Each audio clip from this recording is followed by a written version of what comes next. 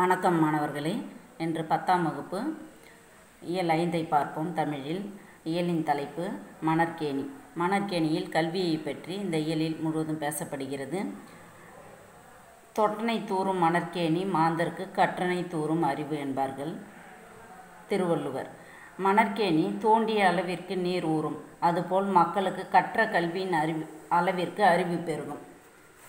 இவ்வியலில் மொழிபெயர்ப்பு கல்வியை பற்றி இந்த உரைநடையில் கூறியுள்ளார். வேற்று துறைகளின் உச்சங்களை மொழிபெயர்ப்பு கல்வியாக உரைநடை உலகத்தில் காணலாம். வாருங்கள். மொழிபெயர்ப்பு என்றால் என்ன முதலில் பார்ப்போம். மொழிபெயர்ப்பு என்பது டிரான்ஸ்லேஷன். இந்த டிரான்ஸ்லேஷன் என்ற வார்த்தை டிரான்ஸ்லேஷியோ என்ற லத்தீன் மொழி சொல்லிலிருந்து வந்தது. இதற்கு கொண்டு செல்லுதல் என்று பொருள். அதாவது ஒரு மூலப்பிரதியின் அர்த்தத்தை அப்பிரதிக்கு இணையான இலக்கு மொழி பிரதியின் வழியாக வெளிப்படுத்துதலே மொழிபெயர்ப்பு. மொழியாக்கம் அல்லது மொழிபெயர்ப்பு என்பது மூலமொழியில் உள்ள சொல் அல்லது சொற்றொடர்களை பொருள் மாறாமல் மற்றொரு மொழி சொற்களை கொண்டு இலக்கு மொழியில் அறிய தருதல் ஆகும். மொழிபெயர்ப்பு தேவைதானா என்று பார்க்கும்போது, மொழி என்பது தொடர்பாடலுக்கு இன்றியமையாததொரு ஊடகமாகும். மேலும் இவ்வுலகில் சுமார் 6500 மொழிகள் பேசப்படுவதாக குறிப்பிடுகின்றது.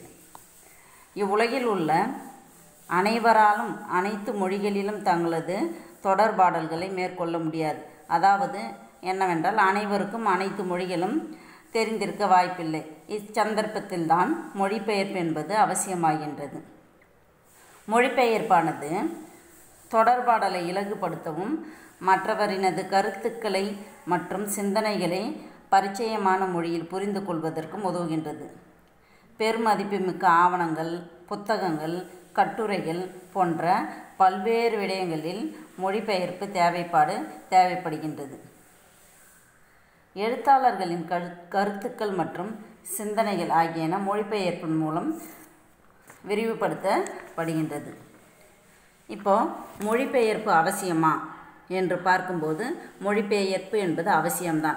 ஏனென்றால் தற்போது பல்வேறு துறைகளின் மொழிபெயர்ப்பு தேவைப்படுகின்றது. இன்றைய புரட்சியில் மொழிபெயர்ப்பின் பங்கு ரொம்ப அளப்பற்கரியதாக இருக்கிறது. தற்போது கணினிகள் மற்றும் கைபேசிகளை விரும்பிய மொழிகளில் மொழிபெயர்ப்பு செய்து பயன்படுத்தலாம். இதன் மூலம் மொழி பிரச்சனைக்கு தீர்வு கிடைக்கிறது. இப்போது அனைத்து துறைகளிலும் மொழிபெயர்ப்பு என்பது தேவைப்படுகிறது. சான்றாக சட்டத்துறை, மருத்துவத்துறை, தொழில்நுட்பத்துறை, அரசியல், மனிதவளத்துறை போன்ற அனைத்திலும் மொழிபெயர்ப்பு என்பது அவசியமாக கருதப்படுகின்றது. இப்பொழுது நாம் பாடப்பகுதியில் நுழையலாம். வாருங்கள்.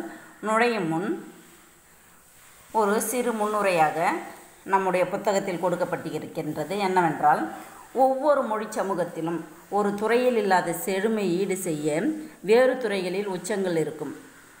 மொழிகளுக்கு இடையேயான வேற்றுமைகளை வேற்றுமைகளாகவே நீடிக்க விடாமல் ஒற்றுமைப்படுத்த உதவுவது எது என்று பார்த்தால் மொழிபெயர்ப்பு தான். இந்த மொழிபெயர்ப்பால் தான் நாம் அனைவரும், எல்லா நாட்டினரும் எப்படி இருக்குன்னா ஒற்றுமையாக இருக்கின்றோம் என்று கூறுகிறார்கள். கொடுக்கல் வாங்கலாக அறிவனைத்தும் உணர்வனைத்தும் அனைத்து மொழிகளிலும் பரவ வேண்டும். பொருள் மட்டும் இல்லாமல் மொழிகளும் என்ன செய்யணும், அனைத்து மொழிகளிலும் பரவ வேண்டும் என்கிறார்கள். நம்மிடம் எல்லாம் உள்ளது என்ற பட்டை கட்டிய பார்வையை ஒழித்து அகன்ற பார்வையை தருவது எதுவென்றால் இந்த மொழிபெயர்ப்பு தான். இந்த மொழிபெயர்ப்பு கல்வியை இப்போது பார்க்கலாம். முதலில் மொழிபெயர்ப்பு என்றால் என்ன என்பதை பற்றி மனவை முஸ்தபா கூறியுள்ளார். என்னவென்றால், ஒரு மொழியில் உணர்த்தப்பட்டதை வேறொரு மொழியில் வெளியிடுவது தான் மொழிபெயர்ப்பு என்கிறார் மனவை முஸ்தபா.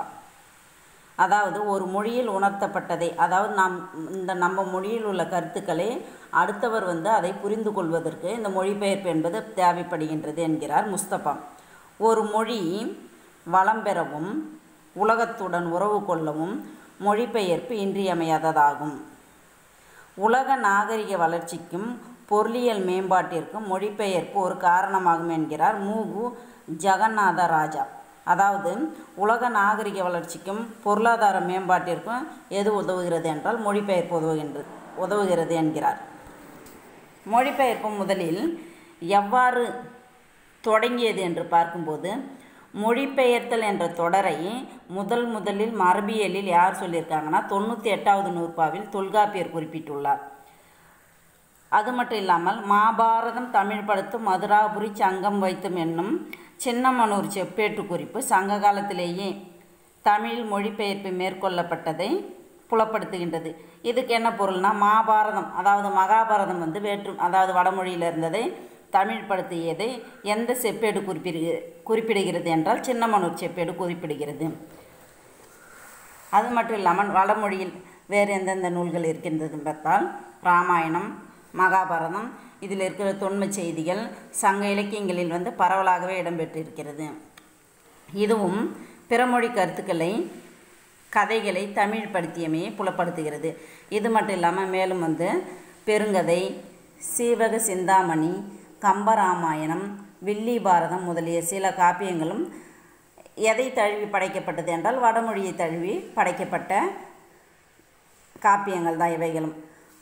முன்னாடியே நம்ம முன்பே பார்த்தோம், மொழிபெயர்ப்பு தேவைதானா? மொழிபெயர்ப்பு என்பது நமக்கு எல்லா காலகட்டத்திலும் தேவையானது தான். எல்லா காலகட்டங்களிலும் தேவையான ஒன்று எது என்று பார்க்கும்போது இந்த மொழிபெயர்ப்பு தான். விடுதலைக்கு பிறகு நாட்டின் பல பகுதிகளையும் ஒரே ஆட்சியின் கீழ் இணைக்கும் முயற்சி மேற்கொள்ளப்பட்டது. அப்பொழுது தேசிய உணர்வு ஊட்டுவதற்கும் ஒருமைப்பாட்டை ஏற்படுத்துவதற்கும் இந்திய அரசு மொழிபெயர்ப்பை ஒரு கருவியாக தான் கொண்டிருந்தது. ஒரு மொழியில் இருக்கும் நூல்களை பிற மொழிகளில் மொழிபெயர்த்து பல்வேறு மாநிலங்களில் இருக்கின்ற எழுத்தாளர்கள், சிந்தனையாளர்கள் ஆகியோரை பற்றி நூல்களையும் வெளியிட்டது. இத்தகைய மொழிபெயர்ப்பு முயற்சிகள் சாகித்ய அகாதமி, தேசிய புத்தக நிறுவனம், தென்னிந்திய புத்தக நிறுவனம் ஆகியவற்றின் மூலம் செய்யப்பட்டது. அதாவது மொழிபெயர்ப்பு எந்தெந்த நிறுவனங்கள், அதாவது இந்த சாகித்ய அகாதமி, தேசிய புத்தக நிறுவனம், தென்னிந்திய புத்தக நிறுவனம் இவற்றின் மூலமாக செய்யப்பட்டதுன்னு சொல்கிறாங்க. ஒரு நிகழ்ச்சியை சொல்லுகிறார்கள் என்றால் சான்றாக உலகப் போரின் போது அமெரிக்கா சரணடையாவிடில் குண்டு வீசப்படும் என்ற செய்தியை யாருக்கு அனுப்புகிறாங்க? ஜப்பானுக்கு அனுப்புகிறாங்க. அதற்கு ஜப்பான் என்ன சொல்லுதுன்னா மொகுசாஸ்ட்ருன்னு சொல்லுது. மொகுசாஸ்ட்ருன்னு சொல்லிட்டு என்ன செய்கிறாங்க, அதுக்கு ஜப்பான் திரும்ப பதில் சொல்கிறாங்க. அதாவது மொகுசாஸ்ட்ரு என்று விடை சொல்கிறாங்க. அந்த தொடரின் பொருள் நமக்கு தெரியாது. இந்த தொடரின் பொருள் தெரியாமையால் அமெரிக்கா ஹீரோஷிமாவில் குண்டு வீசியது என்று சொல்கிறார். இதுக்கு அர்த்தம் தெரியாமல் என்ன செய்கிறாங்க, குண்டு வீசிட்டாங்க. இதற்கு எங்களுக்கு பொருள் தெரியல, அதனால் குண்டு வீசிட்டோன்னு சொல்கிறாங்க. அந்த தொடருக்கு பொருள் என்னவென்று பார்க்கும்போது, மொகுசாஸ்ட்ரு என்ற தொடரின் பொருள் என்னவென்று பார்க்கும்போது விடை தர அவகாசம் வேண்டும் தான் அதற்கு பொருளாம்.